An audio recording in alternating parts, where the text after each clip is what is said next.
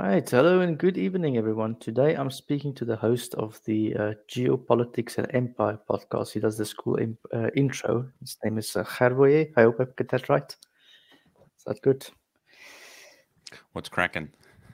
No, I'm all good. So yeah, I guess I invited you over to this channel to come and talk a little bit because you're covering a lot of geopolitical stuff. Why are you into geopolitics? What's the story behind that?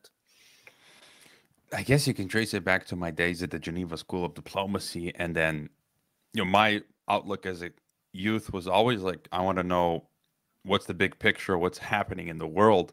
Mhm. And when I went to grad school and learned about geopolitics, I mean, I kind of chose the name Geopolitics and Empire. It's like it's like the science of politics. It's You know, basically. whenever I think of a cool name for a podcast, it's taken.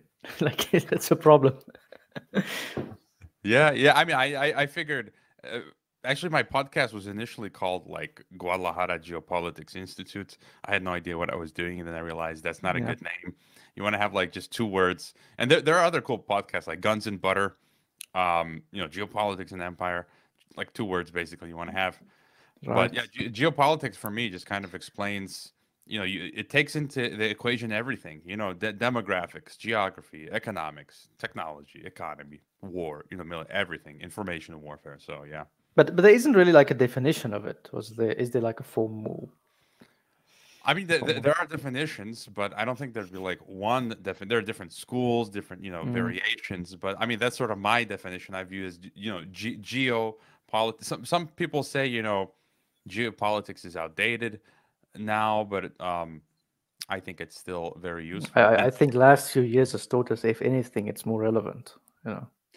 Yeah, and empire as well, because this is what it's all about. The end game is global domination, world government, whichever way you want to cut it. And geopolitics is, to rephrase it, it's like the science of world government, basically. The science of world government, right? Geopolitics and empire, so. Yeah, well, power relations, how stuff like that works, dominance groups. I tend to see things these days in dominance hierarchies. I've gotten into that recently.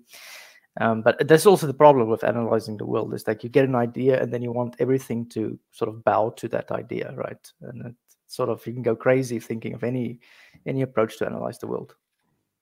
Yeah, that's why you always got to be reframing things as you get new evidence. But I mean, I do still have this loose view that I mean, I'm not afraid to mention my biblical, Christian perspective that there are dark forces and they're moving us towards their goal, which is Right.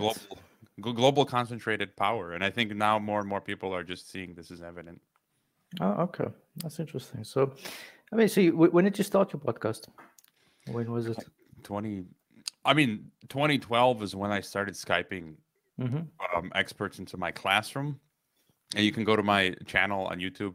It's called the old channel is called Dissident Thinker, and you'll find people like Ray McGovern, Peter Dale Scott, Paul Craig You Roberts. started off with Peter Dale Scott already. Yeah, that was like just like 10 years ago, and even Wow. my John Perkins, the economic hitman, I interviewed, and Mhm. then I switched to making like a proper podcast, like 2015, 2016. Oh, okay. Oh, it's interesting. I mean, you've been covering interesting topics. I mean, I only discovered you after they censored Francis Boyle. So I don't know if it was good ads for you, but It uh, was. I mean, it's a virtual Purple Heart, as they call it. oh, okay, that's a name. Yeah. And on which platforms have you been kicked off yet? Well, I haven't really been kicked off. Spotify took off one episode only. Mhm. I got up to 2 strikes on YouTube, three, and you're out. Yeah, I've I've also been had two banned. by now. I mean, Yeah, I've been banned from Patreon and most recently from PayPal. Um, and I did have my Vimeo account. I had a paid Vimeo account, and they just deleted my account one day. And I tried to contact customer service, and later they reinstated it, saying like it was an error. But after that, I don't trust them anymore. because So your name was mentioned alongside Consortium News and those guys when it was banned, I think. yeah, that's the PayPal issue. That's why I think Okay. it's the Department of Homeland Security, because it was the same week that the DHS rolled out the Disinfo Governance Board. And that same week, Consortium, Ink Press, and myself were banned from PayPal. So again, you put into the context of recent revelations. It's DHS telling PayPal what to do. Mark Zuckerberg on Joe Rogan recently said FBI telling Facebook what to do. And we had Alex Berenson, the New York Times former journalist, finding messages showing that the White House was telling Twitter to deplatform him. So now we have a clearer image of how they work together, the private big tech, fascism basically, the government and big tech. Well, the one that's still scary to me is this trusted news initiative that all these big companies are into. It's just crazy that all the news is sourced from, I think, 5 locations, or 5, like it's 5 corporates sourcing all your news. So how much of it should you trust or shouldn't you trust? I don't know. Most of it you shouldn't trust. Well, yeah, I mean, people say that, but I had a conversation here before with the editor of the Sunday Times, UK based, and I asked him this question, and he's still into basically saying, but they get to verify and check, and I would agree with him that some things in the news is more thoroughly analyzed and stuff. Like there's still a lot of truth in it. It's just there's a level of BS involved in it as well that you just cannot ignore anymore. Well, I kind of apply the scientific method. You try to formulate a hypothesis and extrapolate, and time will tell, whether your forecast on a certain issue is correct or not. And then, of course, you're using MSM and non-MSM sources, and then who's right more often, and what sources are they using, and so you get what I'm saying. And if you follow a lot of the official MSM people, they've been getting everything wrong. But I as you say, I do read everything. People flip out on my Telegram channel where I post news all the time. I posted something from the New York Times the other day, and it's not like that you agree with it, but you have to read everything. So, but that's the thing, though. It's that even these main sources, they it's not that they lie. I wouldn't say something is obviously lying. I think there was a lot of that, but some of it is just that it is so swinged in such a way that they want you to lead you to another conclusion. So you're like, okay, I agree with the facts, but obviously not the broader story they're trying to tell me. Well, I mean, what would be an example? I mean, we can look at it. I mean, take Ukraine, for example. I mean, The Nation in 2019 wrote about the neo-Nazis in Ukraine. Okay, factually true. Now The Nation is like, yes, there are some hit squads, but and like, okay, what is going on over here? You understand, Or for example, people in Ukraine would say, yes, but the neo-Nazis were thrown out of power in Ukraine. They never had power, I believe, political power. We're like, okay, that's true, yes. That cuts through some of the Russian BS, but wait a minute, there is still some dodgy stuff happening as well, That's sort of how I see it. So it's like, it's not that the facts are wrong necessarily. It's the context and what it is in which it's presented that is wrong. I mean, there are different levels of propaganda. So I mean, they have disinformation. They omit truths. I mean, you could take an example of New York Times. 20 years ago, saying Iraq WMDs, that was flat out false. So yeah, that was just a lie. So, but was it? I want to challenge there. Was the WMDs a lie? Because I was reading an article the other day where like there was like a maybe story to it as well. So it was like I know everyone says, okay, there wasn't any evidence. We know Scott Ritter, we know the UN, and we know also South Africa reconstituted what was Project Coast, the apartheid regime's chemical weapons. They collaborated with the Iraq war, with the Iraq government, and they found there was no evidence of it. But then I was reading an article the other day that were like, yeah, but you must be careful because there was still some remnants of some program left. So I'm like, okay, it obviously doesn't justify anything of the war and that stuff, but sort of, was it true or wasn't it true? I don't know. I mean, I haven't seen any example. I did have a guest on my TNT radio show, an Iraqi American, Ayad. I forget his last name, maybe Rahim, but he was convinced there were WMDs. But I mean, one of my professors in Geneva was Dutch American international lawyer Curtis Dobler, who was on Saddam Hussein's defense council, and right. I don't see any evidence of WMDs, and so.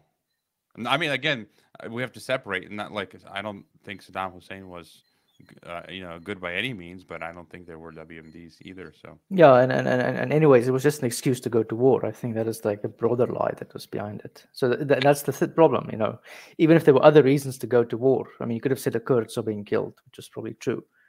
It was an excuse for oil, probably, of influence in the Middle East. yeah, and if there were the WMDs, they probably would have had receipts from the Pentagon. Well, I mean, we had in the late '80s. This was in Foreign Policy magazine, MSM. Um, they reported a few years ago declassified documents that the gas that the Iraq Saddam used against Iran were from America, sold to him by the U.S. So, you want to talk about WMDs? So, Yeah, so no, fair enough. I mean, maybe those receipts were more important to hide as well, but it's just a lot of BS. I mean, okay, so what is your approach then if you look at if you get like a story? I mean, let's say there's another Ukraine war or climate or whatever. Like, what do you sort of do to analyze the news first? my first thing is like, okay, I get a story. I mean, perfect example. Just the other week, Shoigu, the defense minister of Russia, it was being reported that he was removed from his role, like overseeing the Ukraine war, because Putin thinks he's doing a horrible job. And the only source, I think I found it on Twitter, maybe on Telegram, was some strange Ukrainian news outlet, which is totally pro NATO, pro Pentagon, Ukrainian news, and then it's a British intelligence.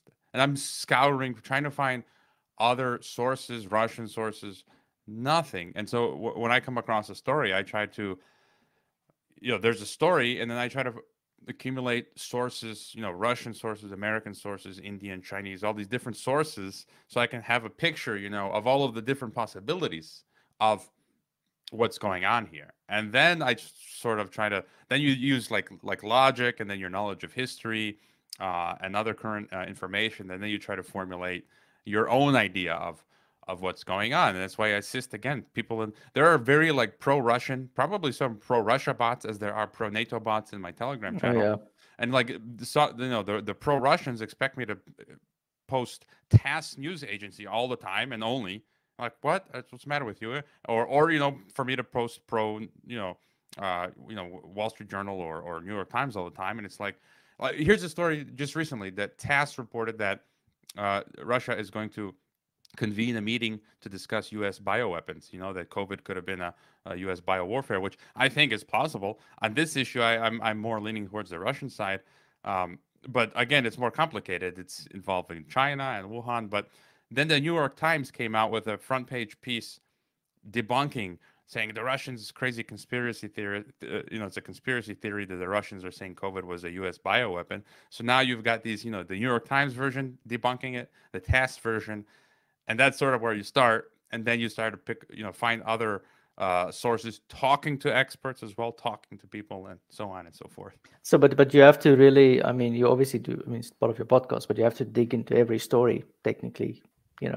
At least consequential stories. I mean, you can't do it for every story, I suppose. No way. Yeah, you have to choose your battles. Yeah, no, it's. I mean, this is one thing that the COVID pandemic made me woke up to is just the level of BS that is spammed at people every day. It's like there's really like a battle for your head going on. It's like the final frontier. I'm just getting worn down by the propaganda, and you just hear ridiculous stuff. The stuff that they put out, like they were saying for Australia, like don't travel, have a stay-at-home vacation. It's like you will own nothing, you won't go anywhere. Just getting brainwashing people to submit to something. Where in the previous times it would be something by force, and now they're using this like hypnosis brainwashing to get people to do their will. It's crazy. Yeah, it's and I mean, I think what they've done is they've got like a matrix of like certain arguments. So I'm going to give them an argument for the community. I'm going to give an argument to care for people and empathy, want to be scared of people. Like a list of stuff that works on most people, and then they just throw it at. They pump every story through that matrix, and like, okay, well, it works on 60-70%, and who cares about the rest of the people? Yeah, if you have enough people, you don't need 100%. You just need a certain amount, and that's it. So getting to the geopolitics stuff, I mean, some people would criticize geopolitics by saying it's always a realist approach at looking at the world. I mean, is that fair, or is it? I would agree. I mean, and I mean, just to be honest, when I was uh, studying international relations and political science, I actually I don't like any of this theoretical stuff. Like you read through all of these different schools of these different isms, and for me, I'm more pragmatic and practical, and I would say I am more realist because I feel the world is run more by money and power. I don't need these armchair ideas. I've heard from these ivory towers of people who haven't seen the real world constructing these theories. I'm like, no, the world is run by brute uh, force, and that's sort of my take. And I would agree largely geopolitics is like that. So that's my view. I mean, there are other people who prefer to have. But I mean, like, take for example, a practical example, like the Russian-Ukraine stuff. Like, but what is your sense of that whole war and how it's working out? I mean, I've mentioned this before. I mean, you've got the basic history, right, where that's created the problem, right, under the Soviet Union, Khrushchev giving it Ukraine back, autonomy. So you've already got a problem, And we don't even know why he did it. So like, there's no real. It's like the window party leadership, but it's sort of. Yeah. So I mean, you have to take factor in the history, and then I view NATO and Pentagon. They want to destroy Russia, and so they're trying to do it through Ukraine. So I actually view Russia defending itself through what it's doing in Ukraine. I know that's not a popular opinion, but that's how I see it at the moment. Yet I do recognize there is some talk and some evidence. I don't know if you've mentioned this before, that Russia does want to. It's like these two things could be true at the same time. Where Russia is defending itself in the case of Ukraine, but that Russia might have aspirations to expand in some ways. You know what I'm saying? It's just like I don't view it as good guy versus bad guy. I just kind of view it sort of as bad guy, two empires at each other's throat, basically. And Russia has maybe lost a little bit of moral authority because they were the invader this time. But I mean, the idea that I mean, I want to get your view. What is your view on the? Probably know the answer already on the idea that this was an unprovoked war. Unprovoked? You mean that Russia just went in?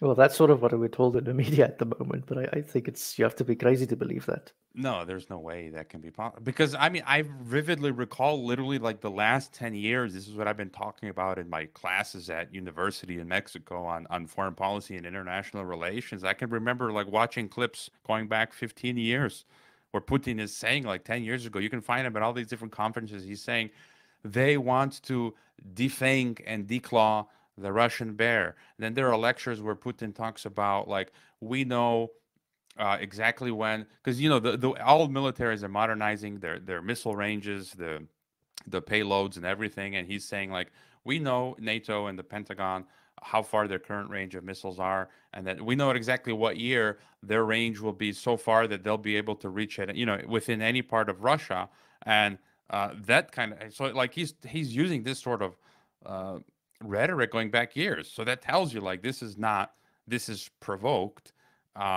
But I kind of view there are multiple, both sides have multiple goals they're going for, and so it's very. My take on this is I think the U.S. leadership, and particularly guys like John McCain and Lindsey Graham, who went there promising congressional support if they would go on the offensive, I think they were utterly naive about the Russian response, about how much the Russians care about Ukraine. They thought this was just going to be another Afghan war, Soviet-Afghan war or something.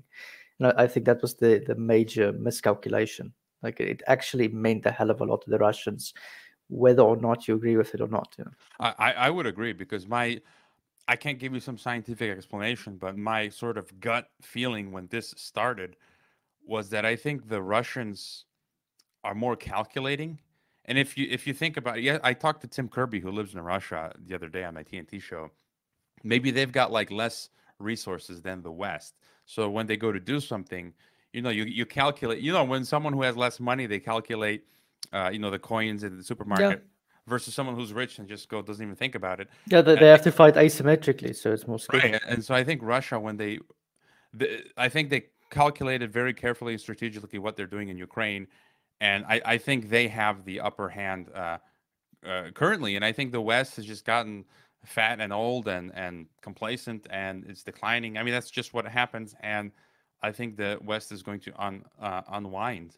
So as a result, I mean, we're seeing the sanctions, the economy, just it's hurting the middle class of Europe and the West. So the consequence. Yeah, I mean, I was actually, I mean, it remains to be seen what will happen this winter in France, because I mean, France, its benefit has always been that it's got nuclear power. So when there's a gas shock, it tends to be a bit better protected.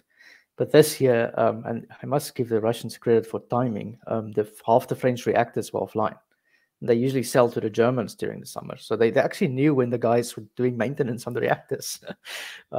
Anyway, so even in France, we might have fuel rations in the coming winter. And I was wondering, isn't South Africa going to be safer than France, you know?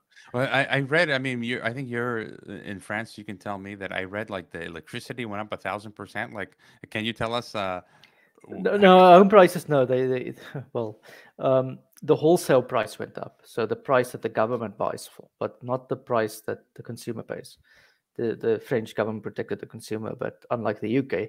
And what happened is, remember, EDF also sells electricity to the UK. So the French increased, they're making the profits of the UK consumers to try and pay for the deficit. So they're sort of being entrepreneurial.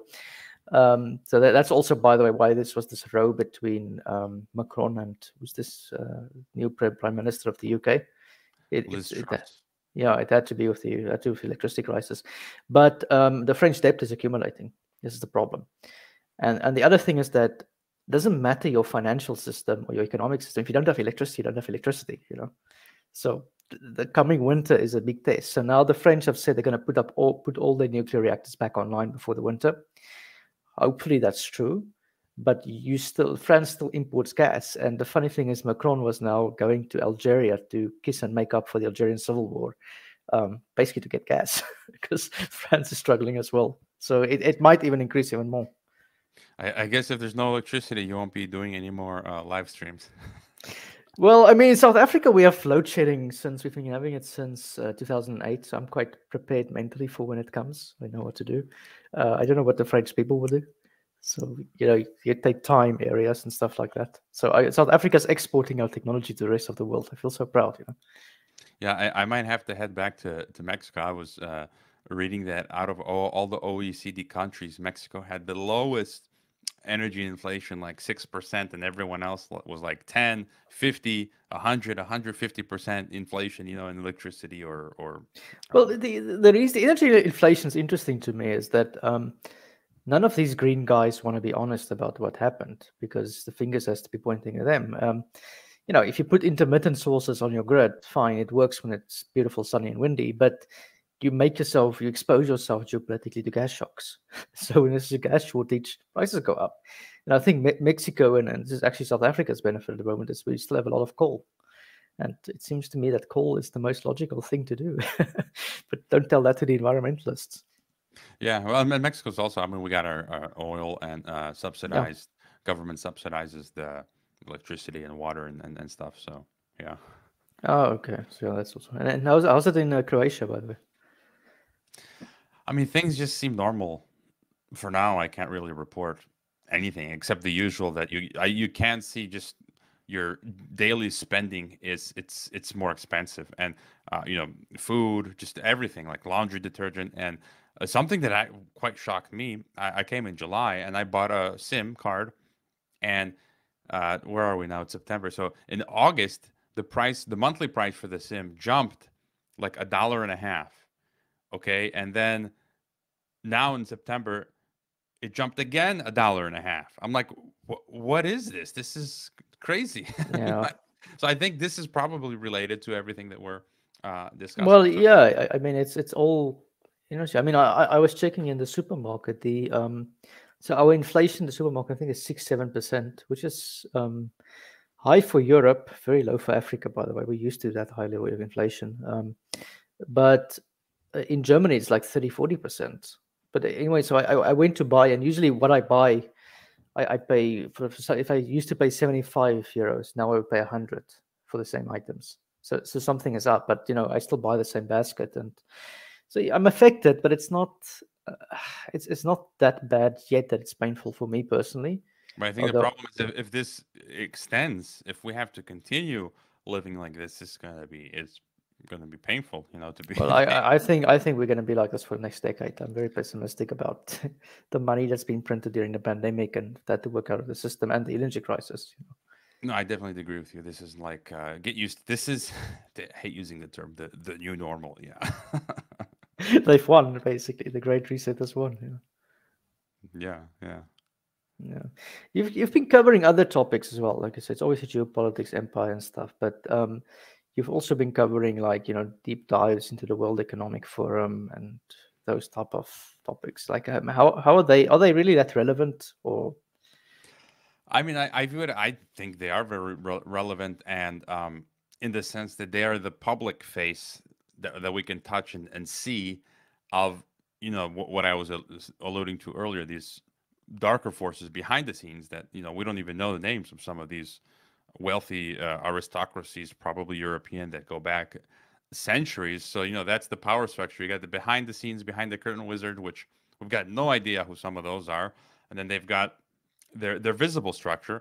And if you're going to have like a world government, you have to have this visible part. I mean, you can't like have a secret world government that controls your life. Maybe it's all just an open secret. Maybe that's just what it is. It is. You read H.G. Wells a century ago. He wrote a book. I've got it. He talks about the open. I forget. I think it's called Open Conspiracy. Open Conspiracy.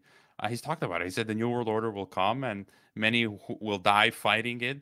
And I interviewed Johnny Vedmore, who did a deep dive on WEF, and he's got a point. Like I'm loosely holding to his theory. Again, it goes back to what we were talking about earlier. That as new evidence comes, I will reconfigure my understanding. But so far, I'm running with what he's got. That basically, World Economic Forum goes back to the 70s, where it used to be called European Management Forum, I think, whose goal was to unify Europe and U.S.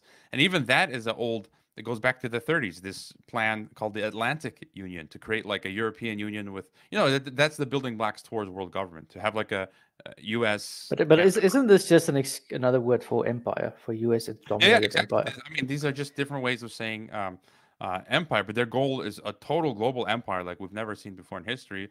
And he says how Klaus Schwab attended a Harvard seminar, which was run by Kissinger, which was actually funded by the CIA. So he basically says it's the World Economic Forum is the CIA project, basically. And the goal is penetration. It's basically global color revolution, where you penetrate every single government on the planet to hook them up into this global control system. And then after the fall of the Soviet Union, they were going for the gold. They got almost all of the world, and they're going for the remaining, Russia, China, North Korea, Syria, Yemen, all of these outliers. And so I think it makes for me it makes sense. Well, I mean, you're from Croatia, but I mean, like the Yugoslavia story as well. I mean, the bombing of Yugoslavia, for example, breakup. They didn't want to open their banks to the larger world. That was the theory going around, and this is probably half the truth. I don't think it's. I mean, it's of all these events. I don't think you can put like one single fact and say, "Aha, I've got it." It's a series of things coming together that makes the structures react. No, I would totally agree. I mean, it's still enigma. I need to spend more time in figuring out what happened in my own country. And I would agree. Like, there's one, like I mentioned with Ukraine, you had the historical context of these divisions, enmity between Serbs and Bosnians and Croats, and the religious aspect. I was talking about that here the other day with someone, how, the religious aspect was heightened. It's part of your identity. So, Orthodox Serbs, Catholic Croats, Muslim Bosniaks. And so you've got that kind of pot that's already boiling. And then, as you said, I've read also in the 80s, the IMF wanted to get Yugoslavia indebted. So then you've got the foreign actors as well. So you've got the local cauldron, and then you've got like the IMF and the British. And there were Al Qaeda guys there as well. Like there's a lot of stuff what went wrong over there. Because I mean, I don't know if you've ever read Edward Herman's work on it, who wrote the book with Chomsky, on manufacturing. You mean, are you referring in Bosnia there being Al Qaeda? I think. Yeah, I think in Bosnia. Yeah. Anyway, so I mean, no, he was talking about the breakup of Yugoslavia, the whole region and whatever happened. And anyway, it's a very interesting view on this stuff. And then it was not as black and white, going back all the way even to Milosevic. Like, there's a lot of stuff that happened, and he made the view that it was like one of these first wars where the propaganda was more important than the actual facts happening. So yeah, there was a lot of breakup, a lot of people killing each other, all that stuff happened, but there was it wasn't even an attempt at getting an empathetical understanding of from all the sides involved. It was just like a one story forced down, and that story served a certain powerful interest.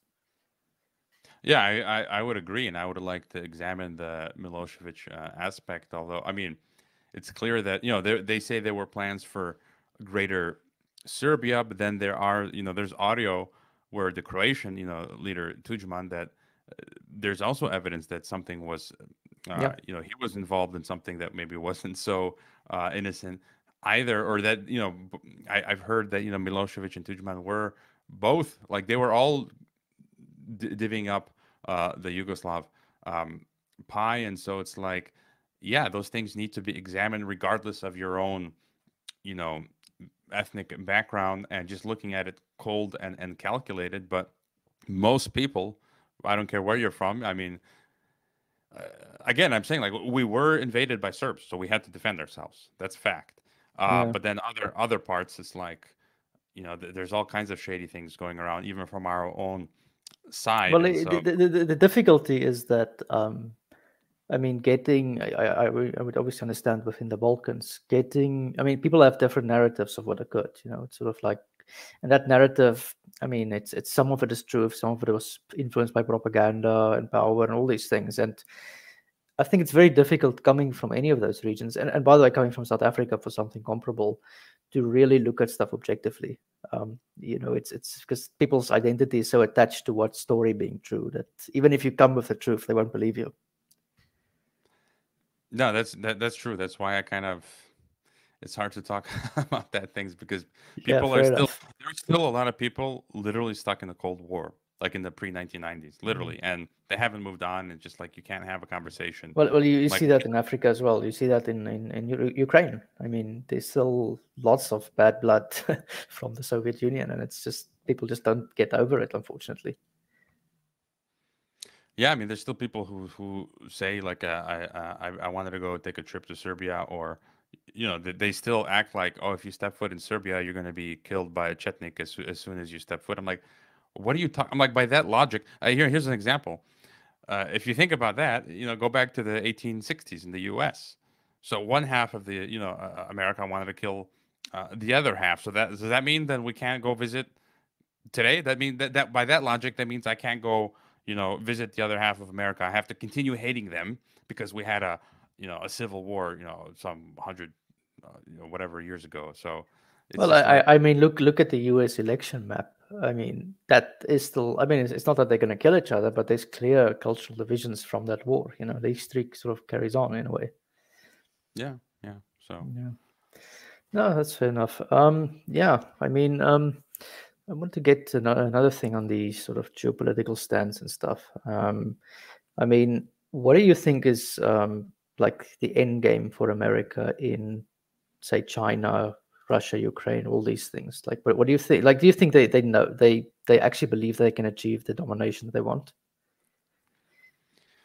it's really, I mean, it's a tough question, because I feel like there are different games being played, and I don't know which one is, because there's a version that globalists have penetrated all the cabinets, including China and Russia, and that there are insiders within each country sort of working together. But then, there's another version where sometimes, to an extent, that seems true, but then you see these real tensions between the blocks, and it's difficult because it seems like almost we're in a different period of history. It seems like in all of pre-globalization history, things were simpler because you had these countries and empires that would it was more like realpolitik. But now we have this, like, globalist factor we have to throw in, that's more it's but isn't the so I this is where I'm not entirely clear on. I wonder how much the globalization one is exaggerated. I mean, there's obviously some of it, but I still look at a lot of what's going on as just good old, competition between countries. great game, you mean, sort of like. Yeah, basically great game. This is just it's sort of that, and the globalization one. Yeah, it's true. The Atlantic Council and WF is there. You can't ignore it, but that to me seems to be just a tool for U.S. hegemony. It doesn't seem to me to be much more than that. Yeah, but I mean, it's a powerful tool, and they're using it to basically establish, I mean, control over a large swath of a centralized technocratic digital control of a large swath of the planet, with the goal to eventually get the entire planet. But I mean, it's, you also have history to guide you, like the cycles of history, the peaks and declines, and the West seem, I mean, nothing can go on forever, and so the West does seem to be on a decline, and the East does seem to be rising. And so, you've got the Thucydides trap scenario where I do think that we're going to end up in a third world war, or some sort of, major military conflict. I just feel like that's inevitable. So, not that I want it, of course, but it's just, I just feel like that's history. So, but I mean, the amount of conflict between nations have decreased, though, dramatically since the Second World War, and the amount of dead people have decreased. Russia, Ukraine being an exception, but generally it's been a downward curve. So it's like, I mean, is it really going to be conventional conflict, or is it just like this asymmetric warfare?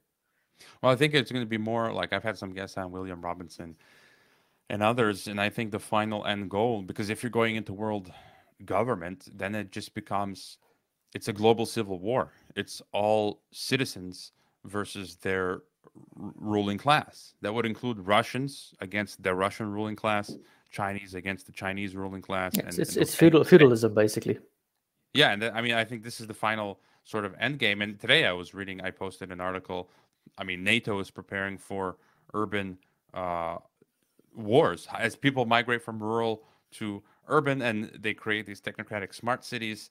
The final enemy is not going to be a nation state. It's going to be the dissidents, the people who will not go along with the tyrannical governments. Again, that's my feeling, that this whole World Economic Forum system wants to create all dictatorships, technocratic dystopias, and the final enemy will be dissidents, just normal people who want to live as we've lived.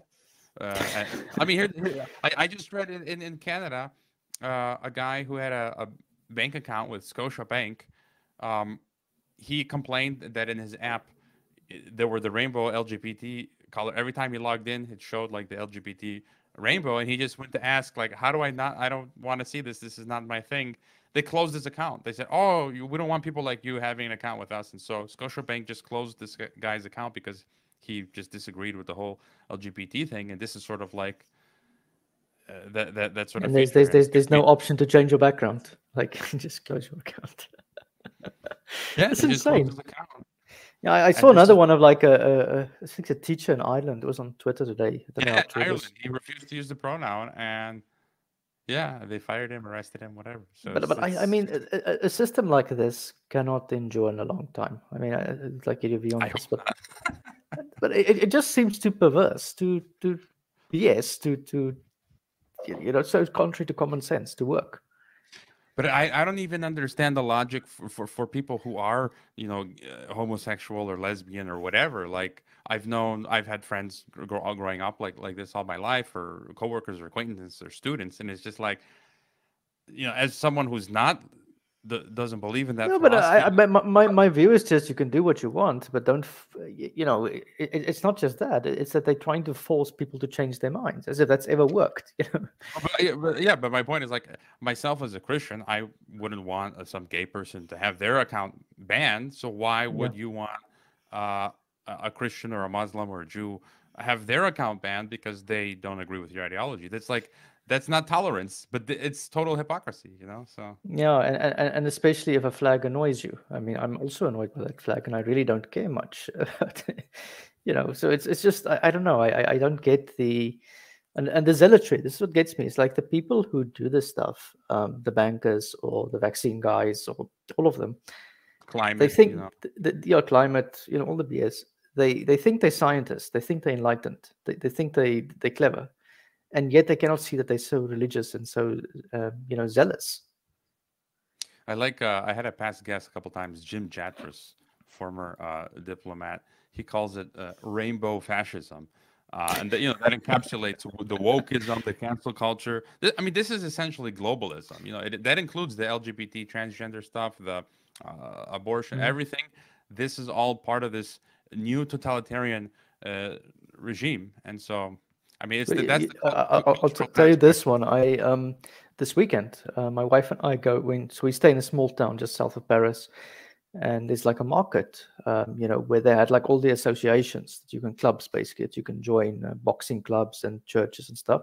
So they were standing there and they had their stalls, okay, and the first one was the Catholics, and next to them were the Protestants, next to them were the 5G skeptics, okay, and next to them were the climate skeptics.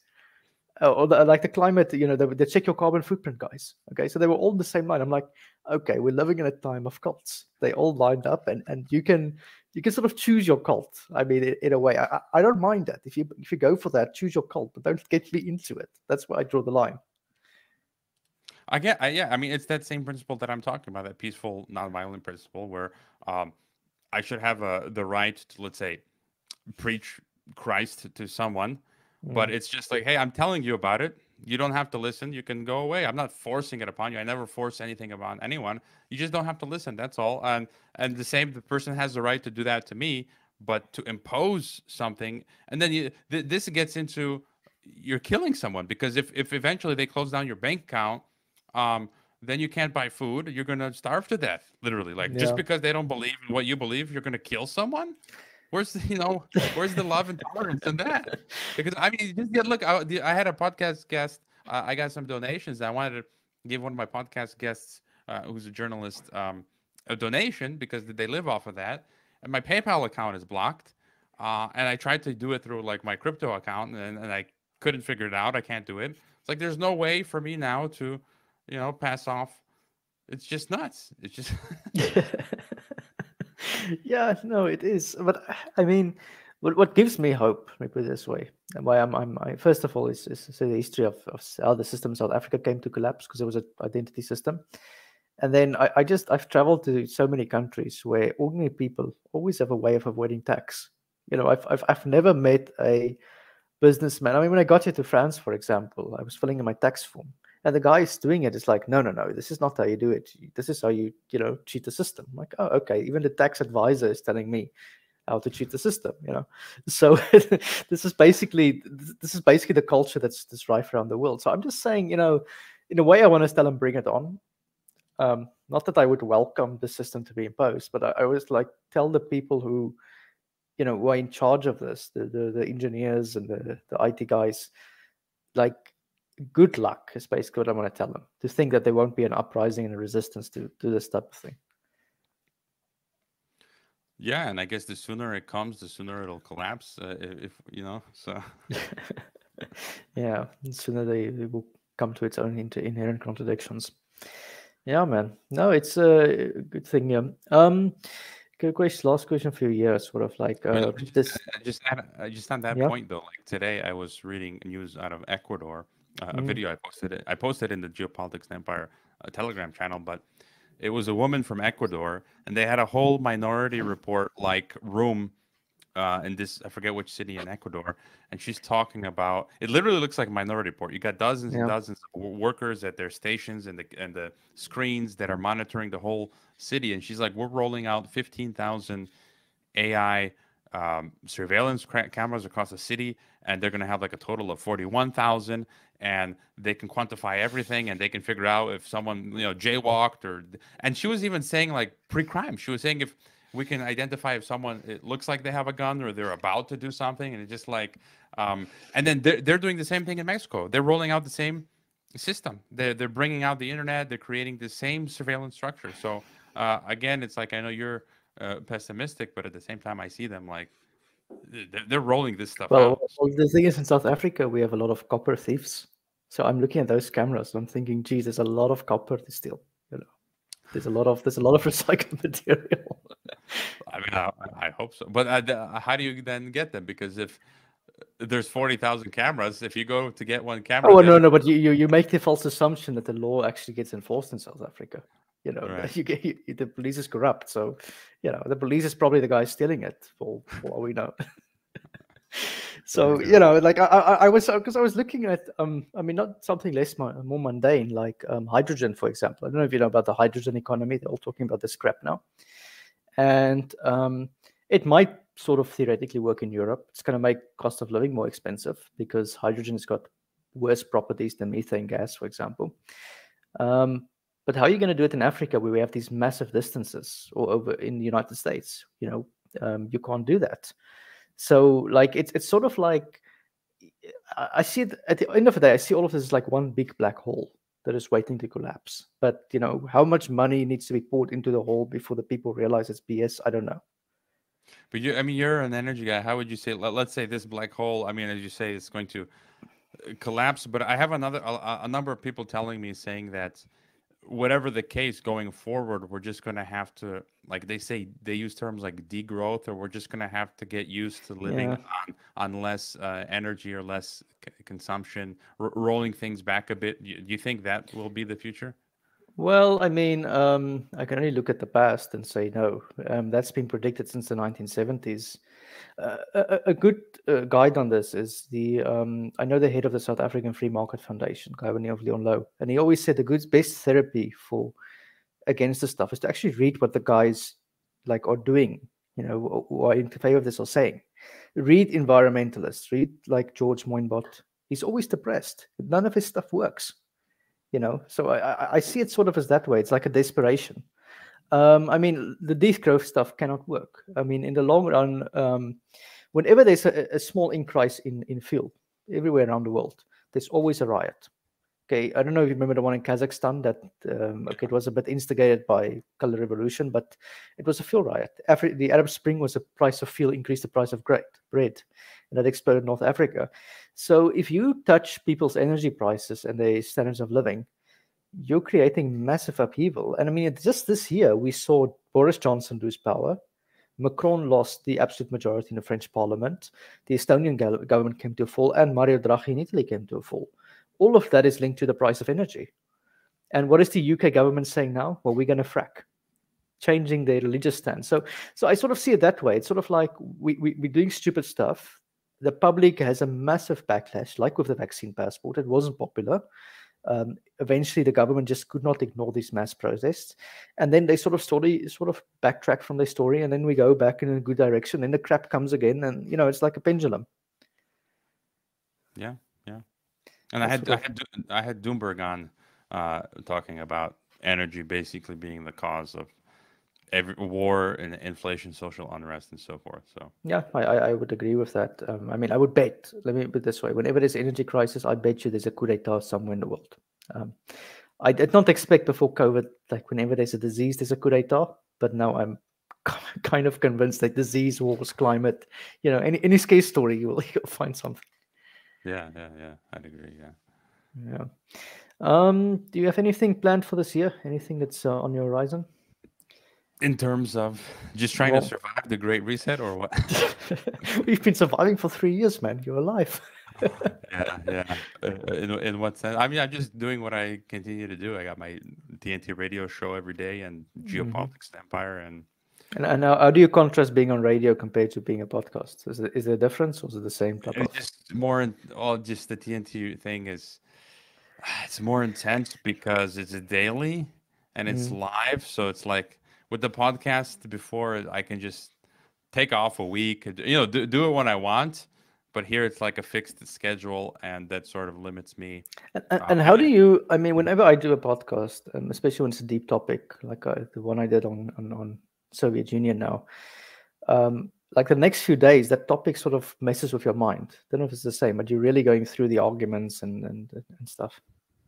Yeah, I mean, like example, my last guest was Chris Newby on Geopolitics and Empire, and she got Lyme disease, and she wrote a book on how Lyme disease was a U.S. biological warfare Wow. weapon, and she actually found the guy who discovered Lyme, Willie. He died like, I don't know what, 5, 6, 7 years ago, and that he actually sort of like confessed. She interviewed him in person. That he's like, yeah, he was in the U.S. bioweapons program, and that yeah, they were trying to insert debilitating disease into ticks and insects. And so I read her book. I purchased her book, and I read the book. And as you say, so like if I prepare for a guest, if they have books, I'll read it, at least one of their books. Or if they don't have books, I have to go spend time doing a deep dive on them, reading their articles and stuff like that. So Yeah. And on the Lyme disease one, do you believe that story? I do. I would tend. I don't see why. I mean, I just my whole take on this whole lab leak stuff from the beginning has been, I still think it's all one pack of lies, including that story. Like, Right, but what's your take on just for example, the COVID thing? Then that there was no I just think they rebranded existing diseases. They just take people that were dying and we gave it a new name. It's like, Cassius Clay became Muhammad Ali and he became stronger. It's sort I mean, of like, I believe that in effect, that like regardless if it was a bioweapon or not, it's just like there was no pandemic, there was no reason to lock down, but I could still see that there still being some sort of. well, I see there was a lab. I mean, that's obvious. There was one. I do believe there's a program. I question sophistication of the science. I mean, I just think a lot of this is like money laundering. Sort of, my take on it. I mean, because when reading up on this stuff, I read into the apartheid regime's biological weapon, like what was written about it. And the best thing they could do is like ecstasy to try and get people addicted. I mean, that's not sophisticated science, right? I mean, but the other thing, I don't know, I would agree with you, but just there's something I can't shake. Like this summer here in Croatia, I mean, I can't remember in the summertime, especially a whole slew of people getting an infectious disease. So my whole family and people in the church here that I attend, like one recent Sunday, 20 to 30% of the people didn't show up because they all got sick with the really bad cough. And, it's like a flu at the height of summer. And then in Kazakhstan last summer, that happened with people that we knew. And in Mexico, people keep getting sick. So it's just like, yeah, no, I hear you. They are. Something's going on. I don't know what's going on, but it's just really weird. I mean, the question is like, how do you prove cause and effect in any of this? I don't know. I mean, you have to really go into the deep analysis. And then when I read upon the PCR test and all that stuff, I'm like, it doesn't look as if it added up to me. Yeah, but I agree with you on a broader picture. I think a lot of this was just PR propaganda from day one. Yeah, again, I don't believe the PCR test. I've never taken one. So again, but just something strange is. I feel like neither version fully explains everything. Like you said, the flu rebranded. I still find there's holes in the story, or even the bioweapons angle. There's holes in the story, so I feel like there are missing pieces to this puzzle. I don't know. I just don't buy it. Do you think we're ever going to get the truth? Probably not. I mean, have we found out the truth about JFK or Pearl Harbor? Have they admitted? No. So 9/11. 9/11. I'm just really irked lately by the no virus thing that's sort of running on the back of all this, where they're saying contagious or infectious disease doesn't exist. Yeah. And it's like history is full of I did a conversation with Sam Bailey on that. It's actually very interesting. It's not that much quackery. What's sort of the takeaway from that? Well, they take the view that most disease is a toxicological effect, right? So it's poisons in the environment as opposed to infectious disease. And for example, the conquest of the New World, we all said it is, what do you call it, smallpox that killed the Indians. But there is evidence that smallpox predates the arrival of the conquistadors. And we know the conquistadors killed the food supply. So the point is that when you destroy people's environment, you put them under stress, particularly, they get sick. That's been proven. And when you take their food away, I bet you get sick. So the argument is what we call the disease. It's not that people aren't dying. It's got another cause. We know flu associates with low vitamin D levels, for example. but you also get summer flus, which is not uncommon. I mean, you just explained something like that.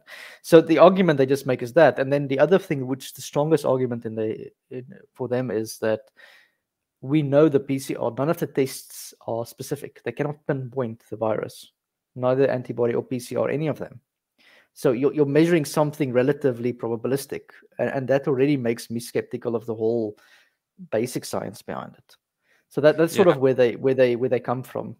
But yeah, I mean, I can't shake there's no in the history contagious infection just my whole life, and people get. I've lived in different, half a dozen countries and just gotten. You see, parasites would be real, I would assume. I mean, if you say there's no tropical disease when malaria stings you, I find that a bit a stretch of the imagination. I mean, we know that mosquitoes. So again, I don't know, but they make an argument that is valid to me that there's maybe more than one reason why people are sick. Because give this an example: 2 people test positive for COVID or whatever you call it. Why does one get sick and the other one doesn't? That's sort of like the logic. So maybe there must be something else. I don't believe the tests, but then again, it's your immune system.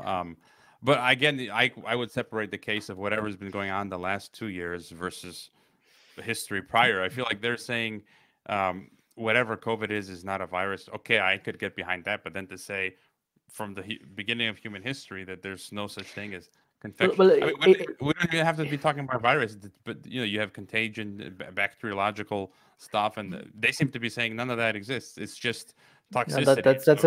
That's a bit too far for me, because what is true though is that even tuberculosis and other diseases have been going down long before people started having antibiotics even.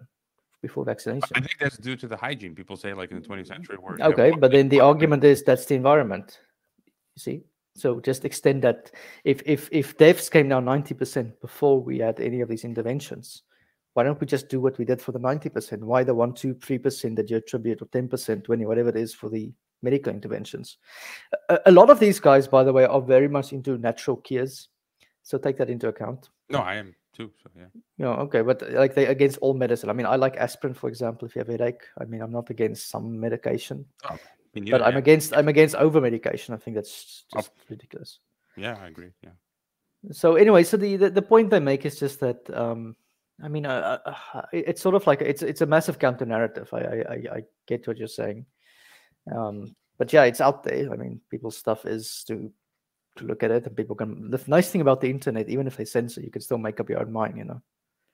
Yeah, I mean, I definitely don't discourage going down different avenues. It's just people, as you were talking about zealots, there are just some people again in my comment section, just when they seem to be going to an extreme. And I would use the example of, like, let's say 9/11. It's like, okay, I believe 9/11 was an inside job, but I move on with life. And then there's people who they're just like, why don't you talk about 9/11? 9/11 was an inside job. It's like, if you don't talk about it, you're a controlled opposition. I'm like, I mean, I just take the 9/11 one. I mean, I, as an engineer, can tell you the way the buildings came down makes completely sense to me from an airplane, even Building 7, by the way, from the fire. That is possible. So you don't need to invent demolition and stuff. But my just dodgy question has been, nobody ever asked who funded the attacks. That's kind of where you would look at first. And why did the money come from Saudi Arabia, most probably? And even Obama admitted it at one stage. So it's not like I'm not even going down the deep rabbit hole of that story. I'm just saying, like, what I've been told about 9/11 does not add up to me. Yeah, I mean, I'm convinced. I mean, World Trade Center 7 was demolitions. No plane hit it. You have the 3000 AE 9/11 scientists and engineers. For me, that's like the one thing that sort of shows you, there was some sort of inside job, and then the rest of it is just kind of, it's hard to figure out, as you say, who's ultimately culpable. But there had to be people within the U.S. government. I don't know. That's my view. So yeah, I mean, I agree. I mean, I don't know how. I mean, I haven't looked into it that much, to be honest. Maybe because I don't want. I'm probably too scared to see what I'm going to find. But what I do know is that the excuses given to invade Afghanistan and Iraq seems to be complete BS. Whatever the cause was. I mean, just false flags. I feel like that's just a normal aspect of all of history. Like I don't have any favorites. I think the 1999 Moscow apartment bombings were a Russian false flag, a state terror, as I think the What the 2001. ones that got Putin elected? That Yeah, I think that was false um, flag state terror. I think the American 2001 was false flag state terror. South Africa, I think in 1989, I remember the reading there was some case was South African example of a. I don't know if it was carried out or they stopped it beforehand. Every country has carried out. It's a simple no, yeah, darkening. I mean the South Africa, the one that always got me there was when Nelson Mandela negotiated for the end of apartheid regime. There was a more radical version of Mandela by the name of Chris Hani, and he basically wanted to kill all the whites in the country. And this guy ended up being dead, being killed by the member of the opposition. And nobody, like, the story just it doesn't add up, the whole story. And lots of people suspected that he was killed by the government and the ANC to not stop the negotiations, that type of thing. So yeah, there's I mean, the fact that people murder for power is not controversial, I would think. Yeah. No. Anyways, yeah, I think we've gone to an hour over here. So like, I give you, if there's like another like minute or so to tell people what you're planning on doing or any last message for them, and then call it a night. No, just bat down the hatches, prepare for the end of the world as we know it. Doomsday. Sustained increased inflation, technological control grid. I mean, so many people I talk to are just moving out to rural areas, moving to Mexico. Move to Mexico. There's the answer, Move to Mexico. No, yeah, I mean, nothing more than the usual stuff that I think a lot of us follow. Yeah, and I'm just going to continue interviewing people who I think are interesting on geopolitics and empire.com, as well as tntradio.live. So those are my places you can find me. And yeah, so I encourage people to watch your podcast. It's been informative to me. Some of your guests have not convinced me, but nonetheless, they're interesting to listen to. And yeah, that's the point. I mean, you've also got interesting guests. There's people I've never heard of, and I'm like, that's interesting. So I mean, that's also yeah. It's part of the ecosystem. That's how I see the podcast. By the way, it's like I don't see this as getting lots of followings and stuff. It's just you sort of add to the conversation. You push the conversation, and then don't let the media gatekeep the conversation. I think it's the important thing. Yeah, maybe you should just interview like all of the staples, the Peter McCulloughs and Naomi Wolf, and just that way. I mean, they're all great. I just kind of like, if I see this person's been on the 20 interview circuits, I'm just kind of turned off. Like, I'll listen to their interview, but then I don't see what's the point of them being on. It's probably to my own detriment, because I could probably get more popular by having more of these popular people. So yeah, I mean, this is also, I mean, I stopped talking about COVID, to be honest. I stopped talking even about climate. I'm fed up with that at this stage. I've done a lot of that. Talk about that. What are you going to talk about that? Well, actually, I'm back into contemporary politics. I'm back into believing the government works for me, and the media doesnn't tells the truth, and for a while, I mean, not that I'm not. When I say this, I don't discount the current institutions. I think some of them serve a purpose, and some governments are necessary, and et cetera, et cetera. I don't think it's all working for a major plan, but I do think sometimes they fail the public at large, and then you need to push back against that narrative. Fair enough. I mean, yeah, I think there is still some public control of our local government agencies and institutions, but let me ask you this: do you still vote? Well, I mean, I haven't. I don't even remember the last time I've. The last time I voted was for Ron Paul, and I only recently became Mexican. I was not allowed to vote in the Mexican because I became a citizen like a few months too late to be able to get my voter card for voting in the. Wait, if you're a U.S. citizen, can you have 2 citizenships? I thought you couldn't. I've got 3 citizenships. Don't tell that to the Homeland Security. It's completely legit. I thought Americans had to have only 1. Like me. No, that's not like North Korea or China or Kazakhstan. Well, India does that, for example, and China does that. So. Germany does that as well. So no, that's all perfectly legal, depending on the country. So in the country that I'm a citizen of, you're allowed to have multiple, you know. Okay, so I'd like to thank my American, Croatian, Mexican guest. Thank you very much. More accurate is Croatian American Mexicans. Croatian American Mexican guest. Thank you very much for the conversation, and to your listeners that's going to listen to this, please subscribe. I need to monetize the channel. Thank you very much. Yes, Hugo does good stuff. Thank you. Thank you.